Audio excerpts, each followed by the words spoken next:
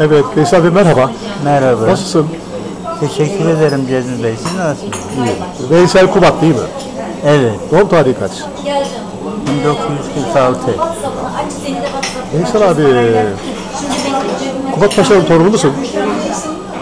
Oradan geldiğimize inanıyorum. Daha tam şey yapmadık ama öyle. Söyle ben WhatsApp'tan. Anlatır mısın yani Ramazanoğlu olduğunu, KUBAT Paşa olduğunu, bu konudaki bilgileri? Evet, buyurun. Bildiğim şu, Halil Bey ve Mahmut Paşa öldükten sonra Halil Bey'in 5 tane oğlu var. Kubat, Davut, Korkut, Mahmut, Mehmet. 1517 yılında Kubat Paşa Ramazanoğlu Bey olarak 1517'den 1520'ye kadar beylik yaptı. Sonradan Yavuz Sultan Selim'in isteğiyle Mehmet Paşa, yani Piri Mehmet Paşa dediğimiz Ramazanoğullarından o bey oldu. Kubat Paşa İçel Beylerbeyi oldu. Şu anda Tarsus'ta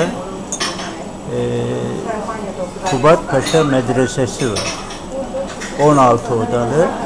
Fakat bunu Tarsus Belediyesi şu anda müzeye dönüştürdü. Müze olarak hizmet ediyor.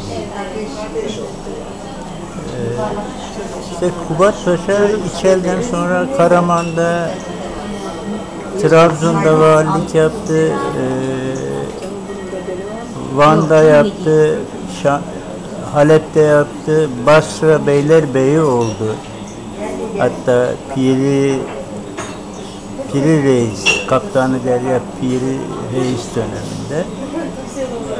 Orada bir suçlama vardı Piri Reis'le Kubat Paşa hakkında. Kubat Paşa kendini akladı. Piri Reis de cezalandırıldı ve Piri Reis'i tutuklayıp Mısır İskenderiye'ye götürdüler. Orada da idam edildi diye biliyorum. Yani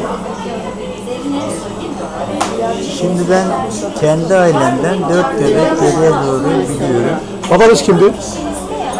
Babam Yadigar, dedemin adı Hasan, onun babasının adı Hüseyin, onun babasının adı Hasan Nebi, onun babasının adı Baba Ali. Baba? Ali. Baba Ali.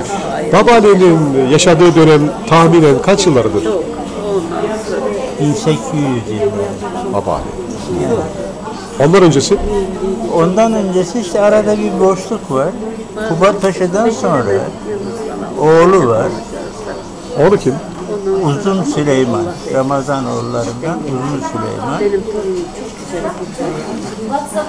Süleyman Paşa'nın Budapeşte alındığında oranın ilk valisi olması ya da Beylerbeyi olması öyle değil. Ondan sonra Kubat Paşa'nın bir oğlu Ahmet Habeşistan'a gönderildi paşa olarak. Ama Habeşistan karışık bir yerde, orada şehit ettiler. Habeşistan'da. Habeşistan'da Ahmet Paşa'yı idam etti.